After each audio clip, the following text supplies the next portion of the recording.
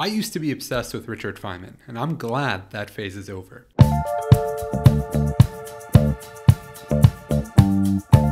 If you're anything like me, then when you first started to get into physics, you realized that this name, Richard Feynman, was everywhere.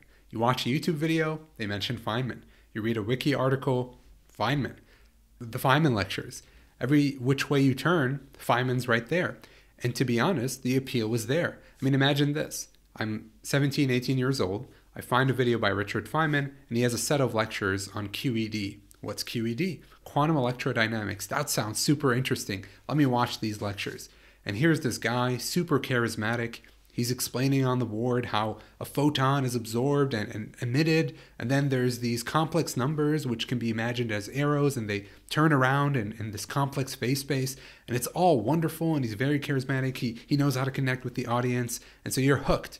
You watch all 4 lectures. It's an hour long each. I don't remember exactly, but as soon as you're done with these 4 lectures, like, this guy is awesome. I want to learn more.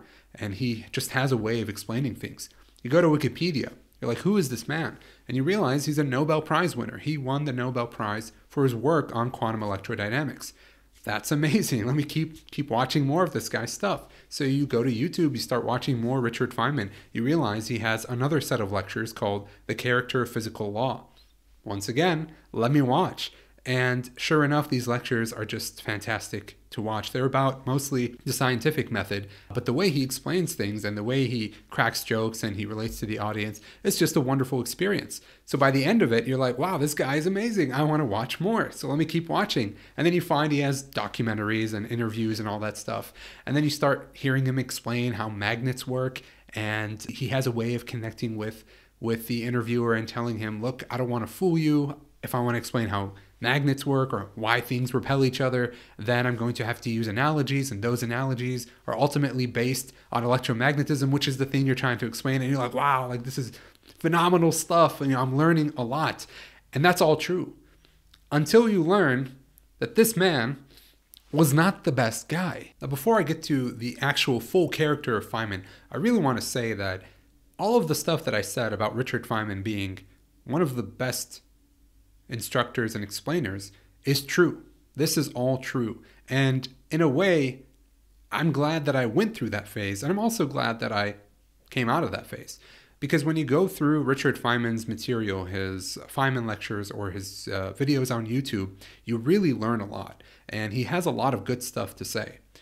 And I just encourage anyone who wants to learn more about physics and the universe, just go listen to Richard Feynman talk about the universe. He has a way of making you fall in love with physics.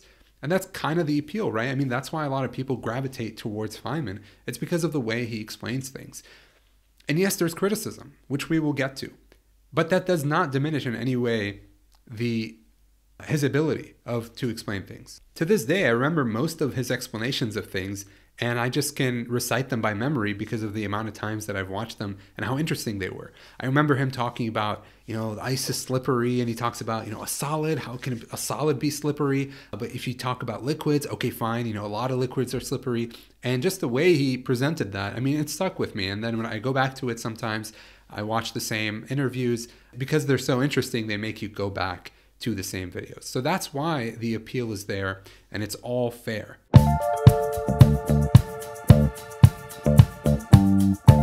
Let me get into a bit of his work. When Richard Feynman talked about quantum electrodynamics, the reason he's a big shot in physics is because he came up with a really simplified way of doing long calculations. And it wasn't until I really got to graduate school that I appreciated what he did with these diagrams.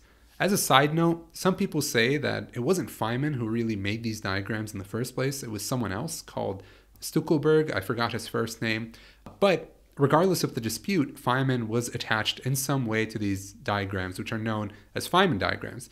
And what they are is they're a way of summarizing this long equation called an amplitude, which you calculate in quantum field theory. The idea is that 2 particles interact, and then they become something else, or maybe they exchange momentum, and you have to figure out what's the likelihood or probability that these 2 particles will interact in this particular way. And those diagrams are code for an equation that you have to calculate. And these diagrams are beautiful because they really summarize all that information. And when you start thinking in this Feynman diagram picture, all the physics sort of simplifies down, and it makes it really easy to put together these puzzle pieces to make these long-form calculations. As another side note, a lot of people these days are working on getting rid of Feynman diagrams for a different approach. If you're interested in that kind of physics, be sure to watch lectures of Nimar Kani-Hamed and how he's trying to develop a new way of doing physics without the Feynman diagrams. It's not original to him. There's the whole amplitudes project, but if you want someone who's actively working on it right now and who has YouTube lectures on this stuff, feel free to look at Nimar Kani-Hamed. Brilliant, brilliant physicist. So back to Feynman. When I got to graduate school, I realized that these Feynman diagrams just pop up everywhere. I've been doing homework problems with Feynman diagrams. Every which way you look, again, you see Feynman diagrams. At some point in grad school, we just had a bunch of Feynman diagrams written on the board, and you look back and you say, what is particle physics other than these Feynman diagrams? So in a way, his contribution to quantum electrodynamics and his Nobel Prize is completely deserved. He deserves all the glory that he ended up getting. But there's more to the story, right? When we say we were obsessed with Feynman, or he's such a brilliant physicist, it doesn't end there, because let's talk about who Feynman was beyond the physics.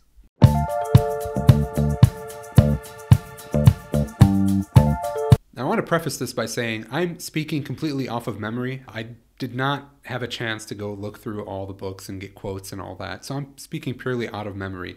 But if I say anything wrong, maybe I misquote or do something like that, feel free to correct me. I think the main point that I'm going to say still holds. So what's the deal with Feynman? Well, let's take the first example, which is when you go back to that interview where he explains magnets and he talks about why ice is slippery. It's a very fascinating interview. You should definitely watch it.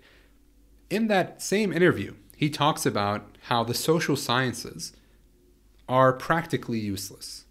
Now, you might have some objections to the social sciences, and sometimes you have objections to methodologies. Maybe you question certain results, statistical techniques, but to make a blanket statement about the social studies and to just paint them as fields that are worthy of nothing or they don't accomplish anything is very simplistic.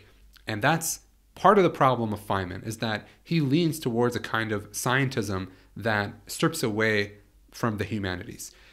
And that's the first issue, is that the scientism that Feynman embodies ends up being trickled down to all these physics majors who end up becoming Feynman bros.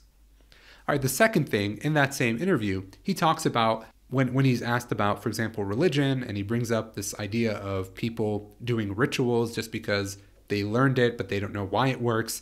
And the example he uses is brushing your teeth. Now, I don't know why he chose that example. I don't know what the context was back in the day, but why would you choose brushing your teeth as the example of a ritual that people do without knowing why they do it? I mean, everyone knows why they brush their teeth, and everyone sees the benefit of brushing your teeth. It's not like people are doing it, but they don't know why they're doing it. Everyone knows why you brush your teeth. And it's not like there's no benefit. Everyone knows that once you stop brushing your teeth, all of a sudden your teeth start to deteriorate. So flossing and brushing your teeth, I'm pretty sure people knew it worked even back when that interview was being conducted. So I have no idea why he would bring up such a well-known thing and such a mundane task like brushing your teeth to kind of sound deep and mystical about this, people brush their teeth. They don't know why they're doing it. Maybe religion is like that. That's completely misses the mark and misses the point. And it seems like he doesn't really understand what religion is about, or he's just there to critique religion with a broad brush. Now, the third and major issue with Feynman is the worst of them all, and that is that he was pretty predatory towards women. In his book, Surely You're Joking, Mr. Feynman, he just outright says things that he used to do, and you start to realize, oh, this guy was a creep. For example, he would sometimes hold meetings in the strip club. Sometimes he would pretend to be an undergrad so he can get with other undergrads. Sometimes he would paint pictures of nude women, and you start to see a pattern. This is creepy behavior. This guy is a creep. And what's even worse is that he says it himself. He writes it in Surely You're Joking, Mr. Feynman. Now, the reason I bring all this up is not just to critique Richard Feynman and his personality and his moral behavior. We're all flawed in some way. That's not why I'm doing it. the reason I'm critiquing it is because he is an icon, an inspiring individual to a lot of young physics majors like me. And when I first started to learn about these things, I was just disgusted. I was like, this is the same guy I've been watching. He didn't seem like that from his interviews. But then when you start learning about his behavior and the kind of guy that he was, it really pushed me away from this person. And slowly I started to lose interest in what he had to say in interviews, because really once someone's moral character is deemed to be completely flawed, then you start to move away from them. And that's just very natural. And you start to realize, maybe his previous opinions weren't the best in the universe. Maybe he is also flawed and he has flawed opinions, flawed ideas, and I should critique them. I should not just take them at face value. And that's exactly what happened. You start to listen to him again and you're like, wait a minute, why exactly do you believe this? Or why do you hold to that opinion? Who is Feynman? I mean, it's just another guy who has opinions that could be wrong. Okay, he did wonderful physics. He deserves the Nobel Prize. Everything that he did in terms of the physics, his Feynman lectures, no comment there. But then all of his other opinions outside of physics, well, we should take them with a grain of salt. And once you start to learn about someone's character and personality, that should really affect your judgment of what they're saying. You shouldn't just take them at face value. So if you're a physics major, if you're an undergrad, if you're a high school student who is going through a phase of getting to know Richard Feynman, I would say watch as much Richard Feynman as you can, because there's a lot to learn. He's truly an exceptional individual in that regard. Don't let this discourage you from learning a ton of cool things about the universe. And eventually, if you do upper level physics, you go to grad school, you're going to see Feynman everywhere. You're going to see a lot of his accomplishments there. And I don't want to discourage you from that. What I want to say is that keep the science, watch Richard Feynman for the science, but also recognize the kind of damage that he's done in his community back in the day, but also potentially to the physics community these days because of people trying to emulate his personality. So what we want to do is try to stray away from that kind of personality as much as possible and try to be better people, try to have better character. So we're going to take the good stuff from Feynman, all of his good science, and we're going to leave the bad stuff. And that's how we progress together.